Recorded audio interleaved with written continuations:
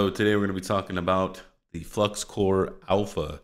Now they did launch this last Friday at around midnight, and I do apologize if there is an echo in the room.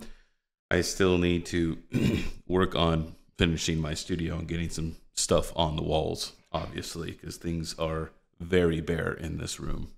So this is their leaderboard. And if you guys haven't been here yet, man, I suggest you guys go check it out. There is 1,584 machines and 2,311 GPUs, 9,000 benchmarks. Look at this guy's AI score, 84,900. What the heck is this guy running? What is this guy running down here? Holy smokes, Jimmy Jazz. What does this guy got here? He has a 4090 on a Z79 motherboard. 13 Gen i9 13900K. Oh man, big PP thing here. 120 gigs of RAM, DDR5. Dude, this machine is expensive, but amazing. But let's get into Fluxcore. Well, everybody wanted it, and everybody wanted it since the launch day. Dark mode is here. And all you guys are probably super excited. I don't mind the day version, as they would call it, or light version, but for everyone here, I will leave it in dark mode. So anyways, now I will say that if you guys missed this, I did do some testing with my RAM, and we had some really interesting results. I'm gonna chop down that live, because that live stream was like 2.5 hours long. So I'll probably chop it down to just do segments of the memory, but be sure to go check it out and go watch that live stream. It was really interesting to see the test results of this memory testing that I did here. But let's get into the basics of Fluxcore. So this is the home page here. This is where you can claim your proof of useful work rewards. Obviously, proof of useful work is not live right now. And then you can see how many machines we have mining.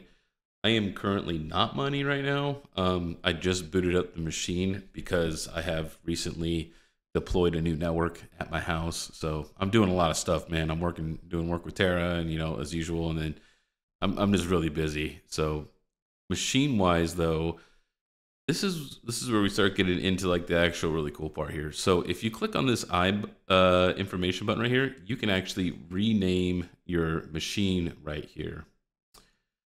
So really cool.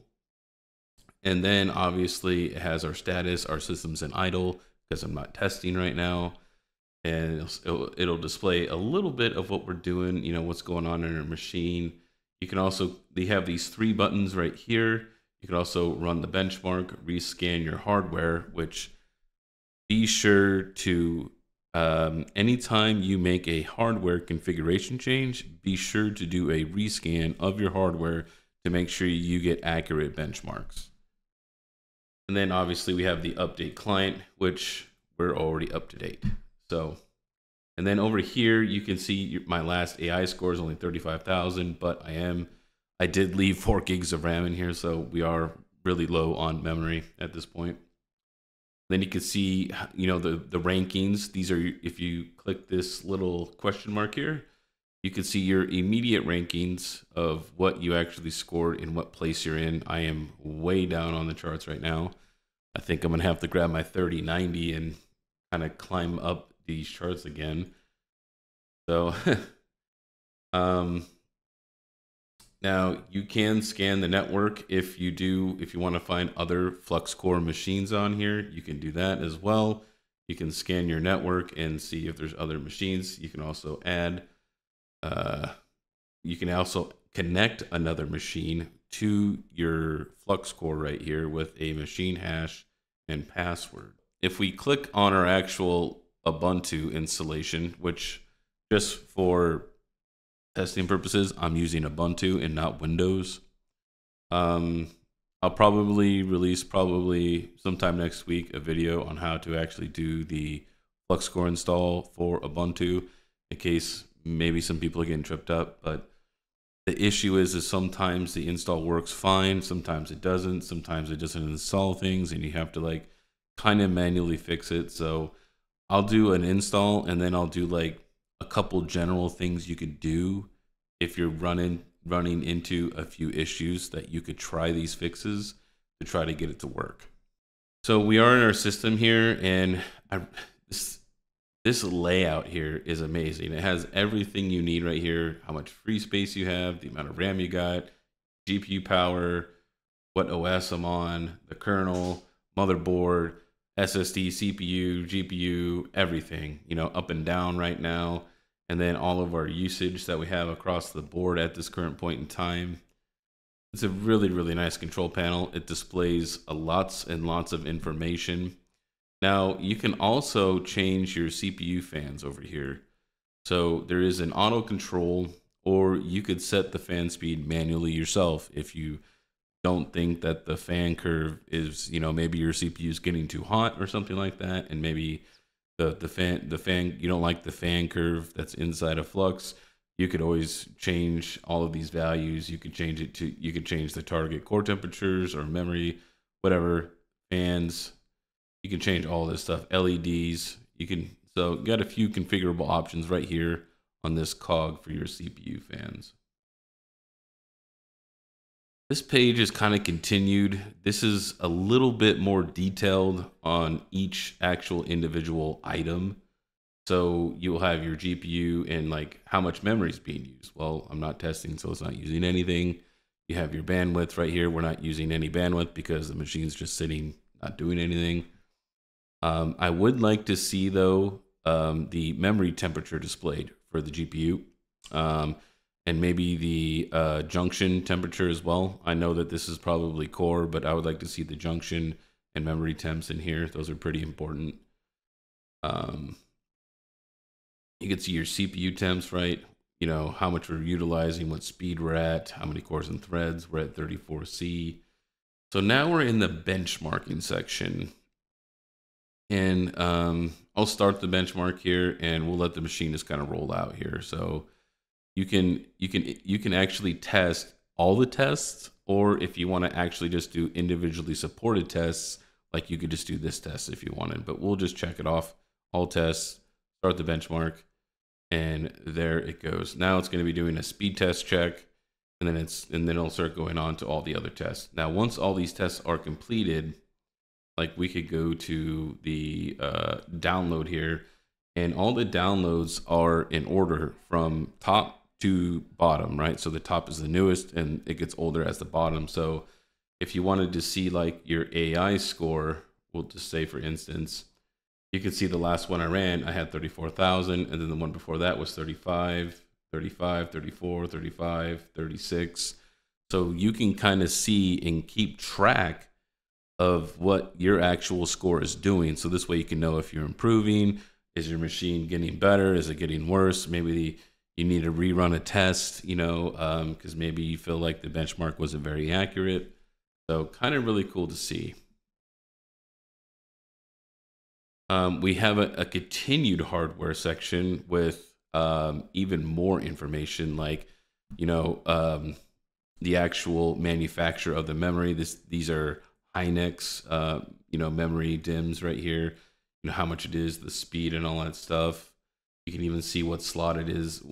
It'll even label what slot on the motherboard the actual DIMM is actually on, which is really cool. I really like that. So you do get a little bit more information here than you do somewhere else. Like here you have your 3080 RAM, your memory clock, what driver, power. So just some more information for you guys about your system. Now, overclocking, this can really affect your testing, right? So there is also profiles for mining if you wanted to actually do this. Now, I think right now, I think I've had it happen to me. If I apply my Ergo Autolycos overclocks, that they'll actually carry over into my benchmark. I could be wrong about that, and maybe it was just a fluke. It only happened like one time. So I would have to do some really deep testing on that. So that's the benchmarking section. And then we'll get it. I'm not going to go over the account section, obviously, because it has like my emails and like all my personal stuff in there. But they do have two-factor and you know, all these other security features that you guys will have with your Google account and everything like that will all be here on Fluxcore. So you guys, like, I enable two-factor. I have to do two-factor every time I log into this thing. So it's pretty secure to get into. And then we'll get into the mining now. So when you're in here if you want to start the miner, you have to actually come down here and click on your physical rig, like the KiiNG in blue. Now you're able to determine like what you want to mine. Like I want to mine a lithium, and I want to use LOL miner, and the pool I want to use is going to be, I don't know, we'll just say Hero Miners USS West. And then do I have a wallet? I don't have any lithium wallet, so obviously I'll need to make some, right? And then you would select the GPU you wanted to use, which would be GPU 1. So what's kind of cool with this is, though, is you can actually, if you had like, we'll say 5 different cards or 4 different cards on this rig, you could actually mine 4 different coins, which each of the GPUs, and just tell them where you want it to mine. And you can do that in Hive too, but it is a little clumsy. You have to go to like the GitHub of the miner and go see how they actually use the, you know, the extra arguments in their config files, and then you have to set it up a certain way to make that GPU go to a different pool, and then you mine this one over here. It's really just it's a huge pain, right, to deal with. But this is pretty easy. You just come down here, and I was like, okay, I want to use GPU 1 over here. Boom.